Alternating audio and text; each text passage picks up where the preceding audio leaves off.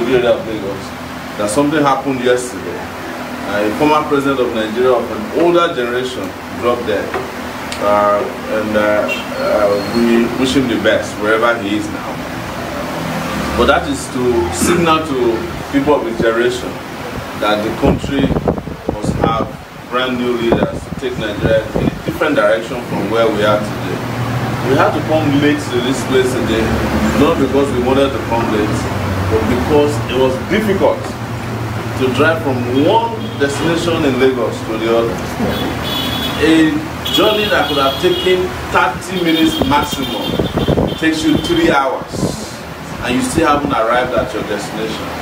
Sometimes you reach almost the destination, the road is blocked, you have to go back again and start in another direction. That is not the way our country should be. Our country by now should have overcome some of these issues. In fact, one of my greatest pain is that the president of Nigeria at this time is still discussing how to construct roads, electricity, things that we should have taken for granted. Our degree of conversation, or the substance of our conversation politically, should have honestly exceeded the level that we are in now. This is like kindergarten conversation. We are still discussing, oh, president wants to construct roads, he wants to provide water, he wants to provide schools for children. No, these are things that ought to have been institutionalized by now. The president is supposed to be speaking at levels that is higher than where we are now. But it's okay, we are still there, but it is obvious that we need new hands, we need new ideas, we need fresh brains, have our country taken from where it is now. Because honestly, we are ground zero. And we need to move very fast to be able to catch up with our neighbors. We're not even talking about big neighbors in Europe and America, we're talking about our neighbors here in Benin Republic. It is easier for someone who lives in Badagry to go to Benin Republic and transact business than to come to Nigeria to transact business. There was a time we passed through this place to go and have a rally in Badagry. I was traveling that same night. We left at 7 a.m. We didn't reach Badagry until about 12 midday. We reached the place, we finished our rally about 2. For a flight that was taking place at about 10:45 p.m. We got somewhere in Lagos and had to take Okada to go to the airport. We couldn't make it if we hadn't changed our mode of transportation. That's how bad things are. And it's all over Nigeria. But we have had the good fortune of being accepted across the country.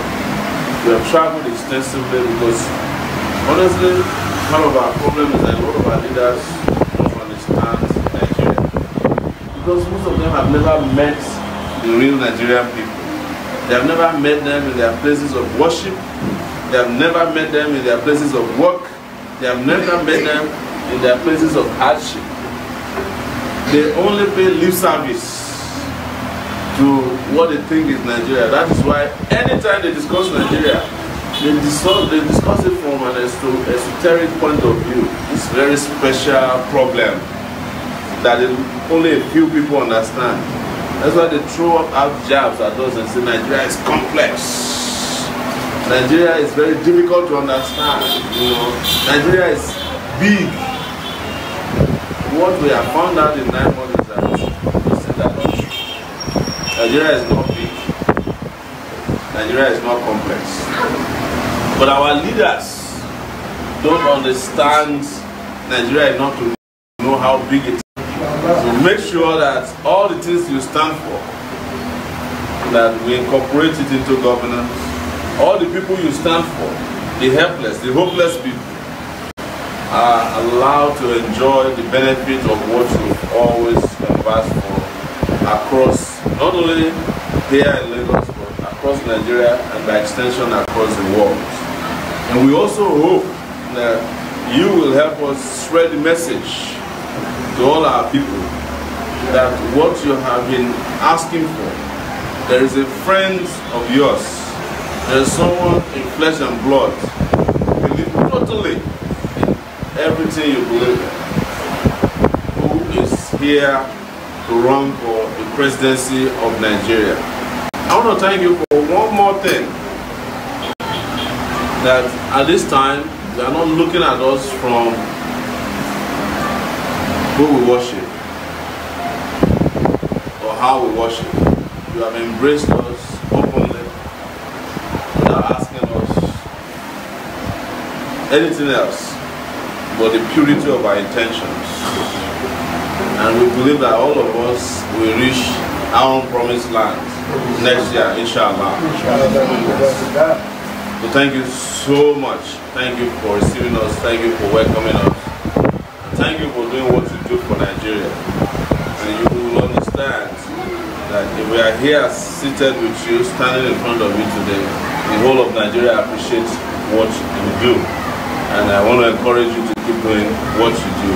Not only Prof, but every Mauritian in the house. Don't let your voice drop. Continue to fight for social justice, regardless of who is affected, whether they are Muslim, Christians, whether they are Yoruba, Hausa, Igbo.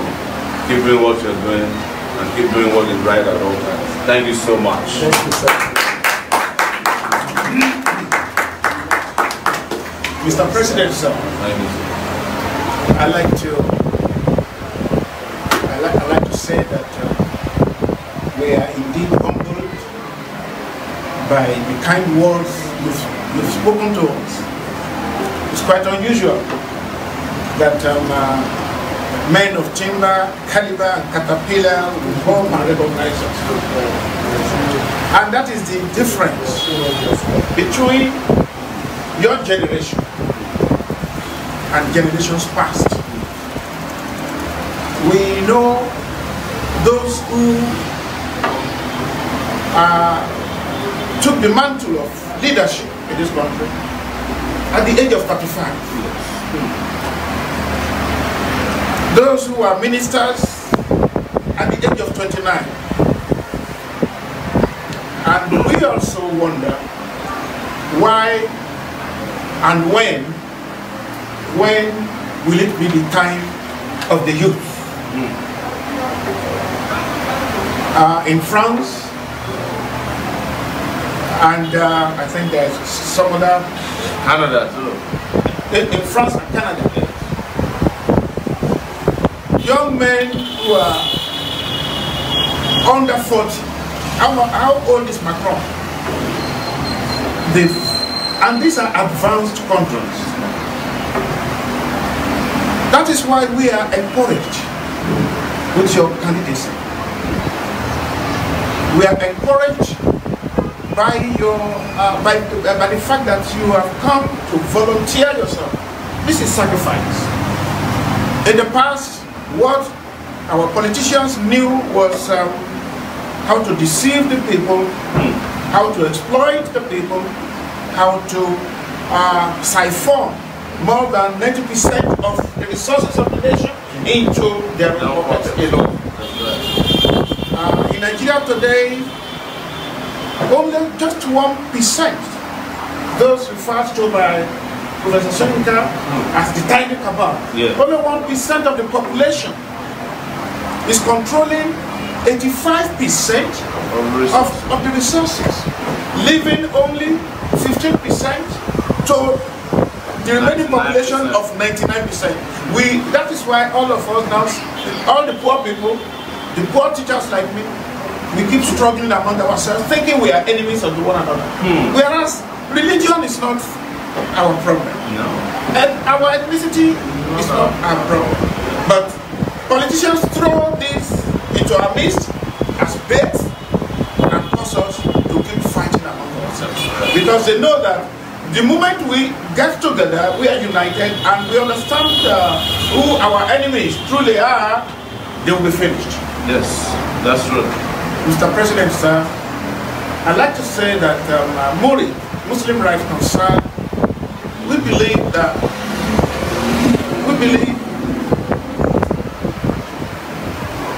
a good Muslim or a good Christian can make all the difference in leadership. We do not believe somebody has to be a Muslim to lead this country. It is not his religion we want. The fact that we are Muslims does not mean that we just want Muslims there. No. It must be, we want true democracy. That's right.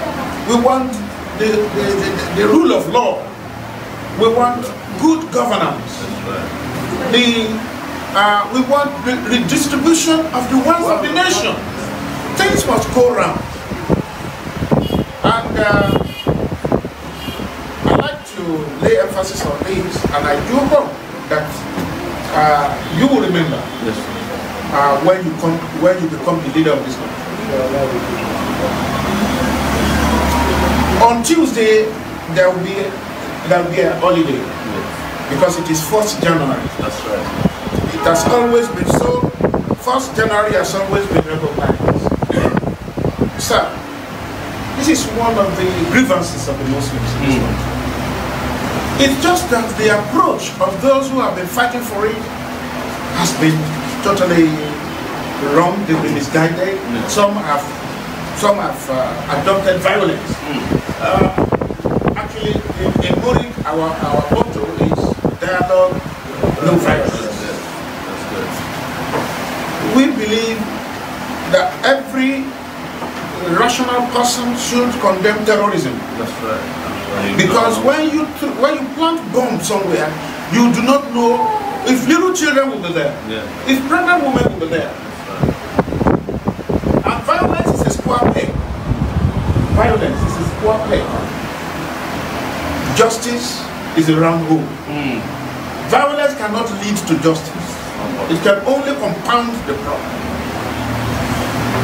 These are our beliefs. 1st January is declared holiday.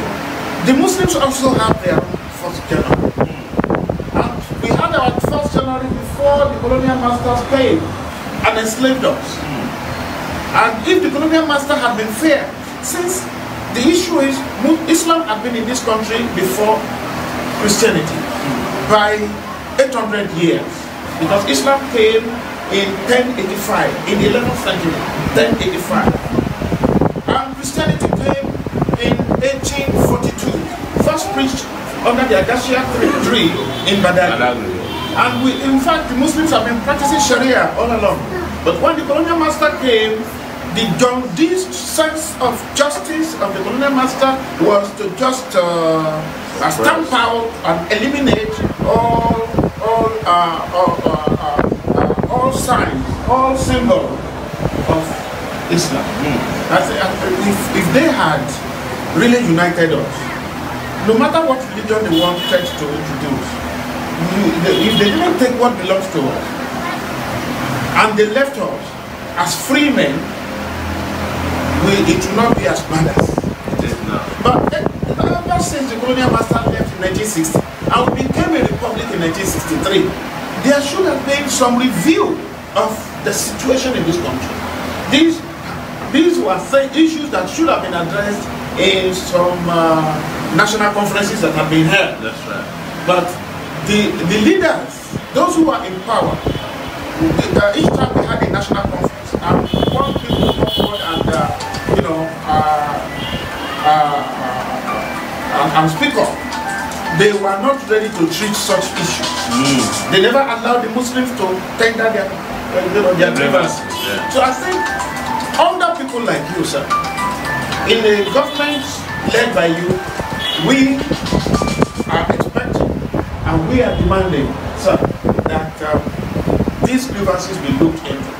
You cannot just, no president can just give us, on a platter of gold. But since we've been asking, and we've been writing petitions, and we've been making them, presentations, we want to, at the very first opportunity, to initiate dialogue towards that direction. Please ask the Christians, what do they want? I don't want to fight my Christian neighbor. In the south here in particular, particularly in the southwest, it will be self-destructive to start, for Muslims to start fighting Christians and Christians to start fighting Muslims. We should realize that. But then, that does not mean fairness and justice should be overruled, should be ignored.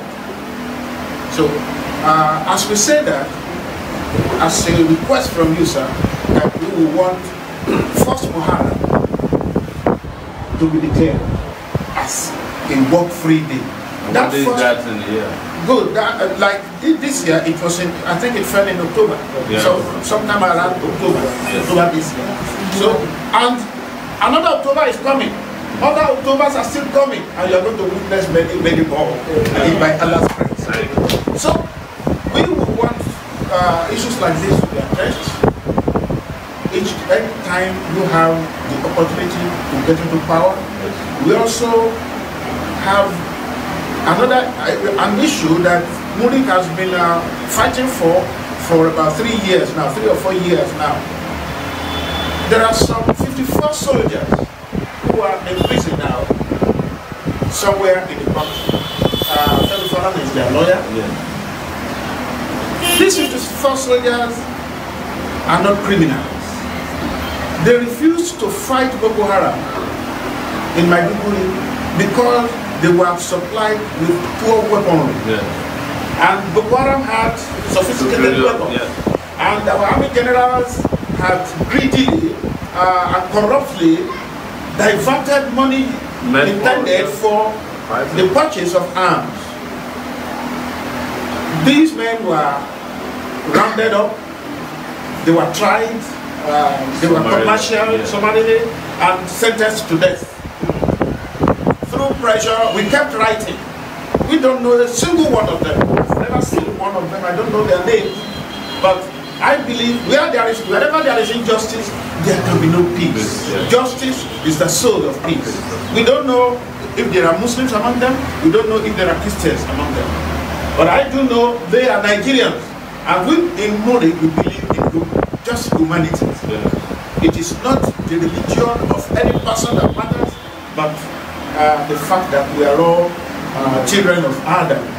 Therefore, Mr. President, sir, we beseech you to remember these 54 soldiers who are languishing in jail. We have petitioned the president, we have petitioned the vice president, we have not gotten any response, any positive response yet, and we have issued more than 8 different statements over the years on these soldiers, because we believe these were men who fought for Nigeria. They were at the battlefront. They have seen the war in its worst aspect, and for an offense they did not commit, they are now all in jail. I think one of the problems of Nigeria is that our justice system is jaundiced. Yes, it is too slow, and I think in Nigeria today, justice is still for sale. Yes, for the highest leader and for the rich. Thank you.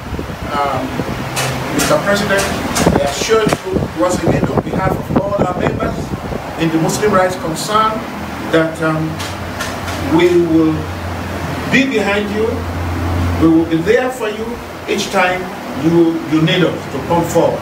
And even before, wherever we see injustice being perpetrated, whether on you or any other candidate or any other Nigerian, like we used to do, we will come with our humble intervention.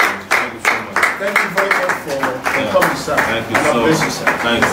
So let me quickly address Rob on your request. It was as if you were listening to us yesterday when we do a nightly broadcast, and I was having an interview on Facebook Live, and I said very clearly, because I was interviewed by a reverend, and he said, how can you guarantee us to go and build our church in Kaduna without molestation? I said, I will, because the government will protect everybody regardless of who they worship and what they worship. I said, but don't forget that there are Muslims who also want to build mosque in Ilaje Seldu as well. Their rights must be guaranteed. Yes. And there might be somebody who wants to build a shrine in Sambisa Forest. Their rights must be guaranteed as well. It was as if we were there. And I'll tell you that your New Year work-free day will be guaranteed without question. We don't need to waste too much time. It's going to be an executive order. Greatest Mauritians! Allah is the greatest! Greatest Mauritians! Zion of not violence! The second request regarding the 54 soldiers, that one you don't need to even worry about, because I was the one who started reporting on their case. Okay. Yes, I have reporters and carried your press releases about them. In fact, when they were brought to Lagos and they were kept underground at the point, we were reporting on it. That forced them to remove them from underground and start feeding them. We know about these soldiers, we know their plights. We know also that our army generals, and this will help us address the bigger question of even the Boko Haram war, that it used to be a crisis, but now it has become a business. That's why Boko Haram is not going anywhere anytime soon. Yes, when they started, and you should listen to me, when this whole Boko Haram started, Muslims were put in a corner as if they are the ones who brought Boko Haram to Nigeria. Of course, there are also mistakes on the part of some of our Muslims, but they were feeling defensive about it, you know. And I said to a lot of them at that time, I said, don't defend what is not in your religion, even if someone is accusing you of it. So, because they said, you know, Boko Haram is a Muslim agenda to finish Christians, but now, when you look at the balance of casualties, more Muslims have been killed by Boko Haram than Christians. Because it wasn't a Boko Haram issue, it was a function of terrorists who are using scriptures. This time, unfortunately, the Islamic scriptures to perpetrate evil against defenseless citizens. And you did a fantastic job of condemning Boko Haram and their style of operating, and you said this is not Islam. I recall getting those regular updates from you and publishing it on the Sahara Report. So those soldiers will be freed and paid their salaries from the day they were arrested. There's no question about it. What we need to do is to equip soldiers so that they have the courage and the confidence to fight the enemies of the states. When you don't provide them with the weapons and the support and the motivation and the incentives to fight, it is you, the commander-in-chief, that should go to jail for not doing your job.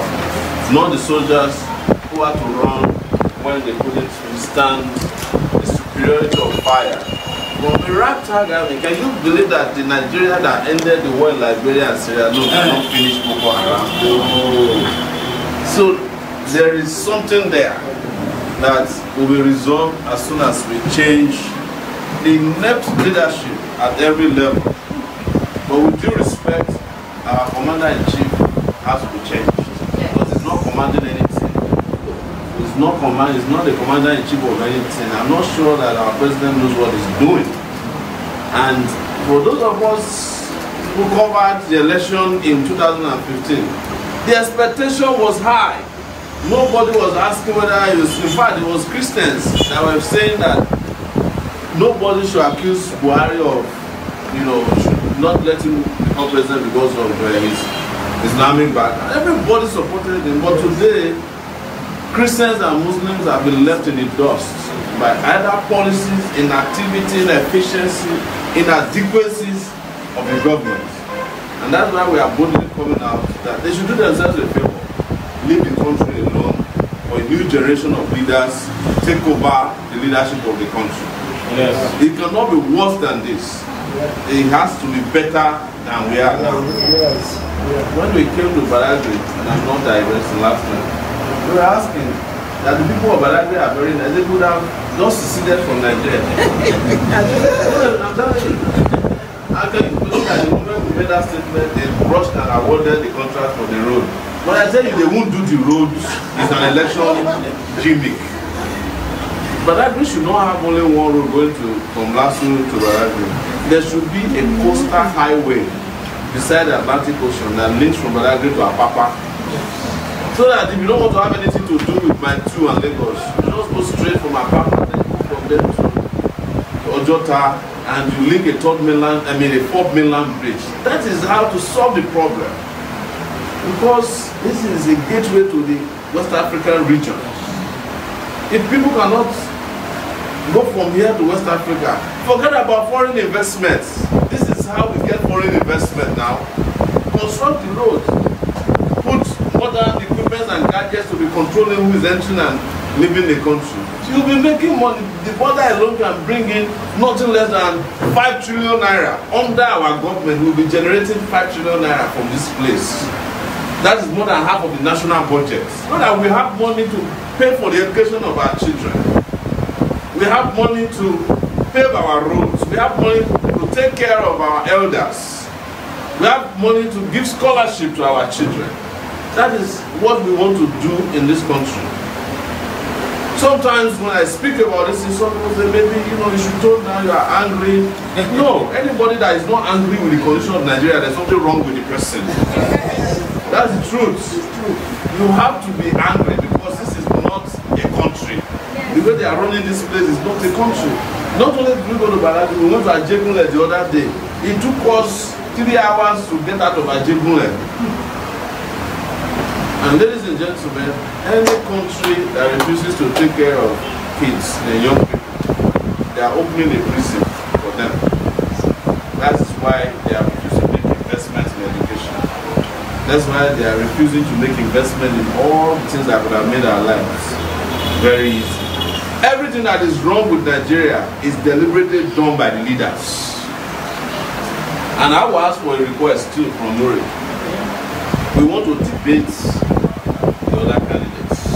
I was excluded from the debate because they know that, as Fela says, we open their nyash on national TV. We want MURIC to also join the call for our inclusion in the debates, because even by their own admission, we are the most popular new party in Nigeria. They did a poll online, we came third behind APC and PDP. They still remove our name. They went and put some youth there who are not even campaigning as we speak now. Some of these young people who they claim and who they put on the debate, they don't know where Iba is. Or talk less of Daura. I have been to 32 states in 9 months in Nigeria. If you add visitation to all these corners in Lagos, probably I have been to over 150 places in 9 months. Even President Buhari has not been to up to 50 states since he's been the president of Nigeria. And I don't have a private jet. I don't have a presidential jet. I drove by roads to most of these places. In some places, I'm stuck in traffic for 6 to 12 hours. And I've seen the people of Nigeria, and contrary to what they are telling us, that maybe Nigerians are used to suffering. Nobody can be used to suffering. It's not possible. Suffering is not part of how we are made. People are looking for a way out of suffering. Even the North, that they want to make you believe that, oh, Northerners like the way things are because they are the ones in power. They know that they are not in power. It's the elites, the 1% people that are the elite. Nigeria is divided into two. There is liability and there are assets. 1% of Nigerians are controlling all of Nigerians' assets. 99% are controlling the liabilities. So when it is time to suffer, it goes to the 99%. When it's time to enjoy, it goes to 1%. When it's time to buy jet, it goes to 1%.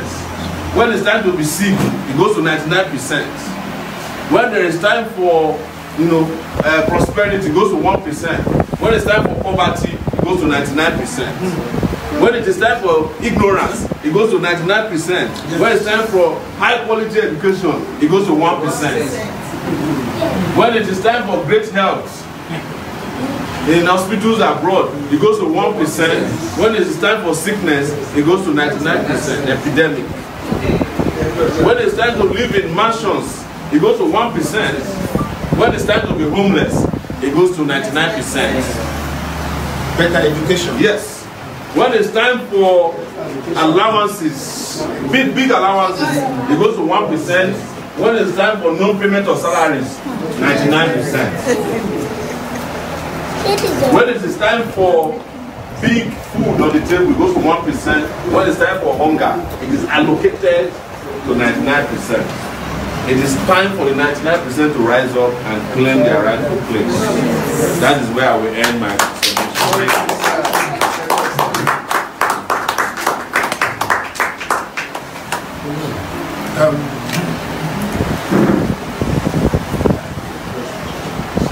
Greatest Mauritians. Allah is the greatest. Greatest Mauritians.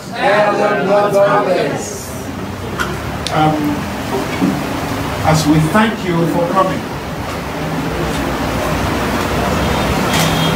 we're going to add prayers to what we give you. Because silver or gold we have none.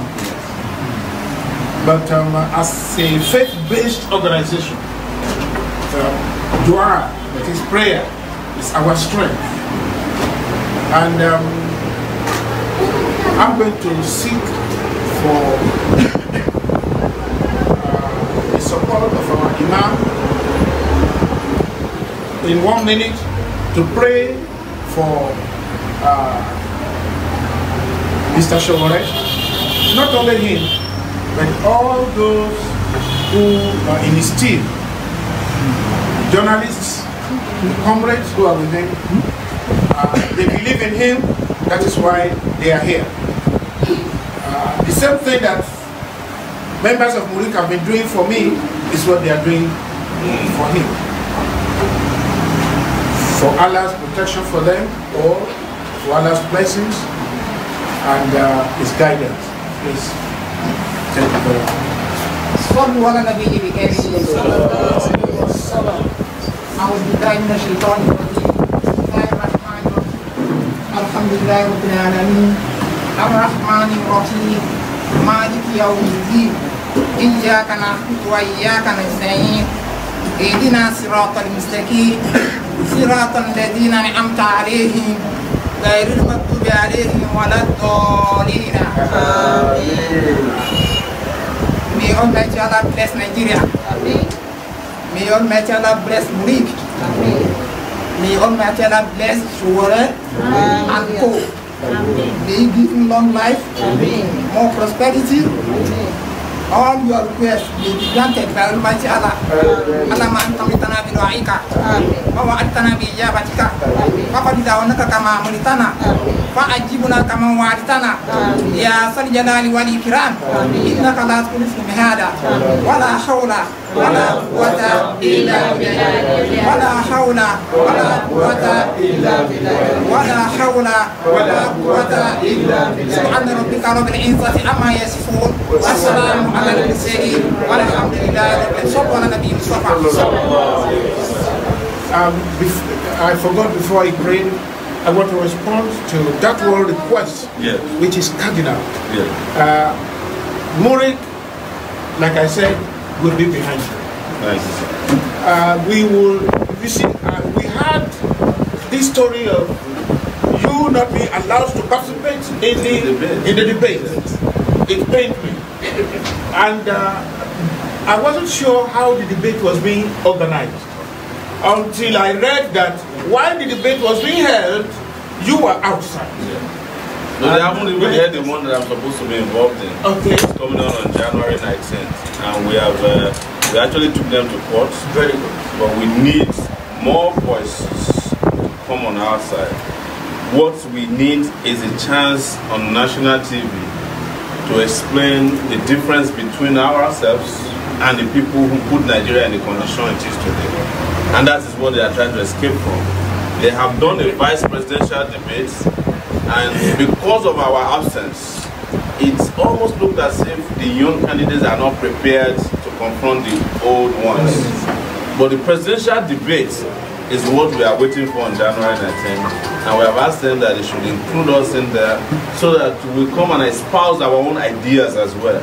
Let Nigerians then judge after that. So there is still time to have you on board and put in pressure. We're going to call for level playing field. Yes, yes. So that's their first rigging. That's right. Yes. So we're going to do that, and we're going to do follow-ups from all angles. By the grace of God, within everything we can do within our power.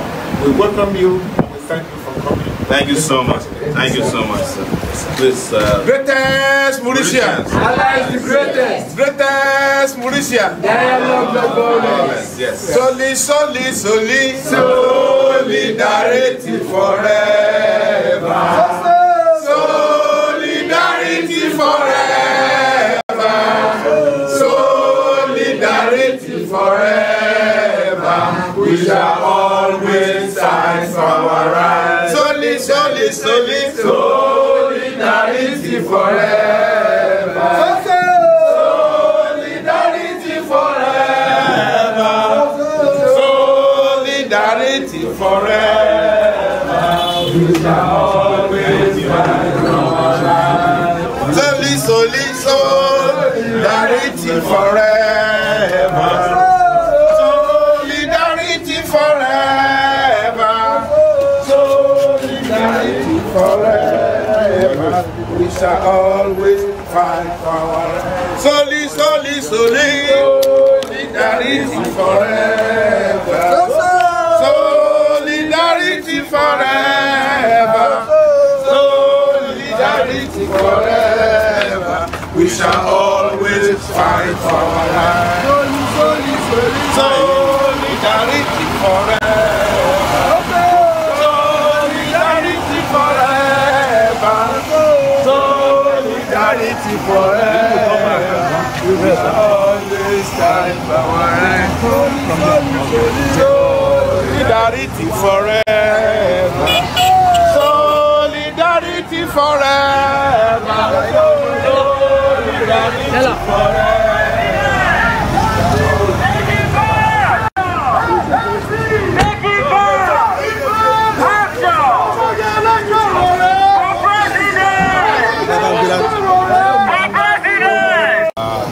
So, should be organized by now.